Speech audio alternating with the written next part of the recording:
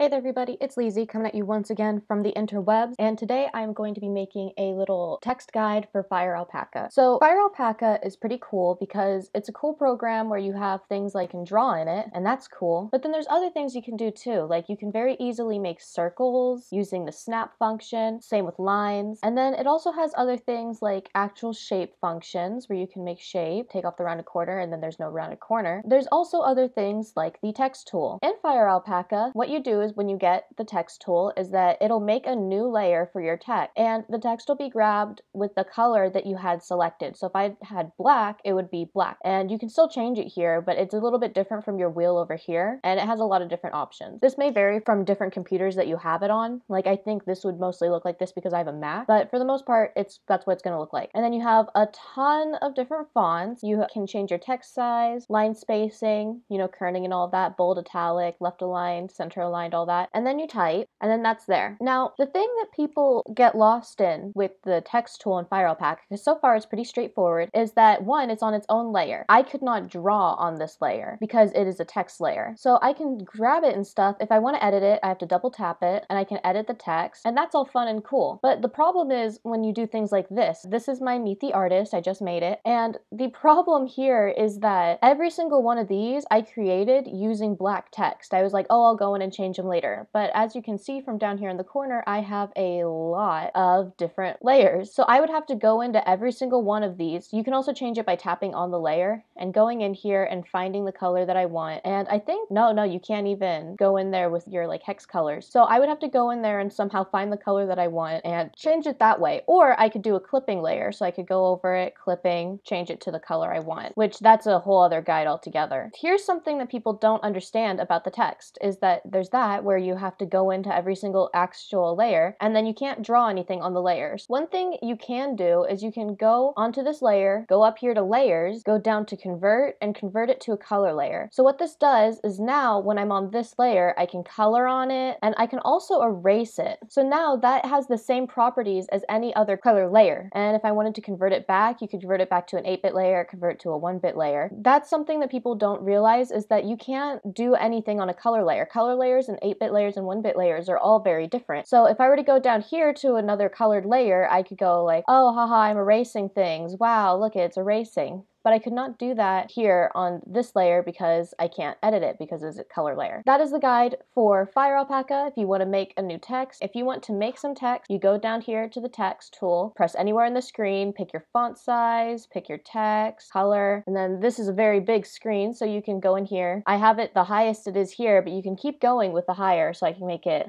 this big. And then if you want to edit it, you can go up to the layers, convert the layer to a color layer, and I can change it all I want. Thank you very much. If you have any questions about this guide, please leave them in the comment section below. I made this guide because I had a lot of trouble with the text tool in FireAlpaca. It was really confusing to me, and so I thought that making this little guide would help out beginners in FireAlpaca. Let me know if you have any questions. If you have any other things to add, feel free to add them in the comment section below for other people to read. And remember to like and subscribe, all that junk. I will see you in the next video.